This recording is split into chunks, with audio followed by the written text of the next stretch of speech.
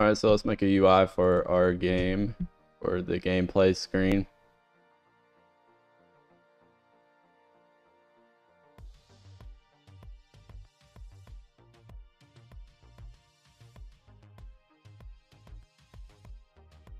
So in our game manager, we want to say public team, home team,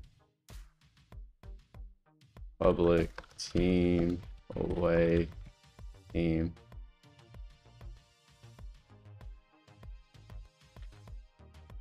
We're actually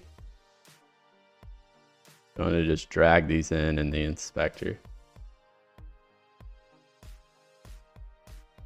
So I've added another team, named one home team and named the other away team. I added a different material, blue, just so we can see the difference.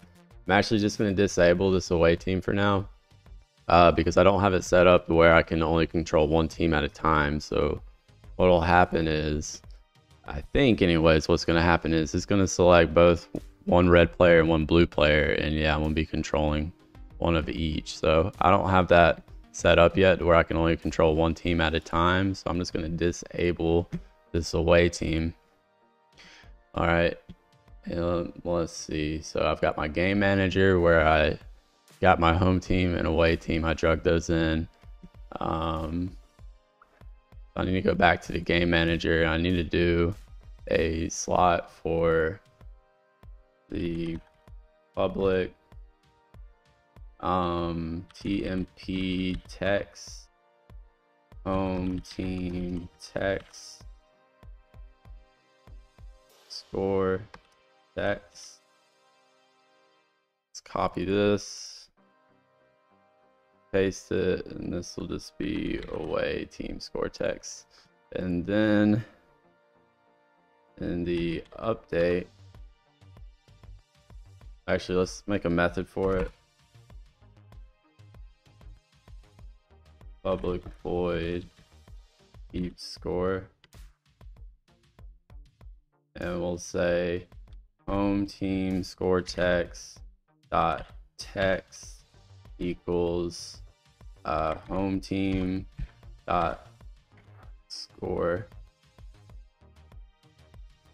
Actually, no, we want to do string interpolation and say home team dot score.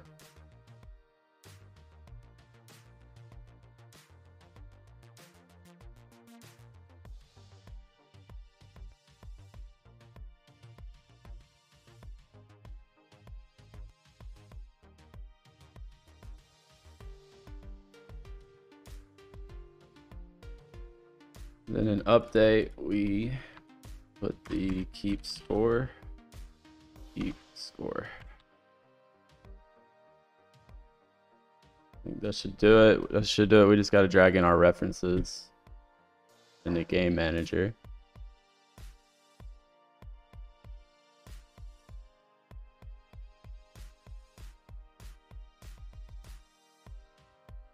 Let's see if it works. If you made it to the end of this video, thank you so much for watching. I really do appreciate it. If you would, just hit like and subscribe, and that'll really help me out with YouTube's algorithm.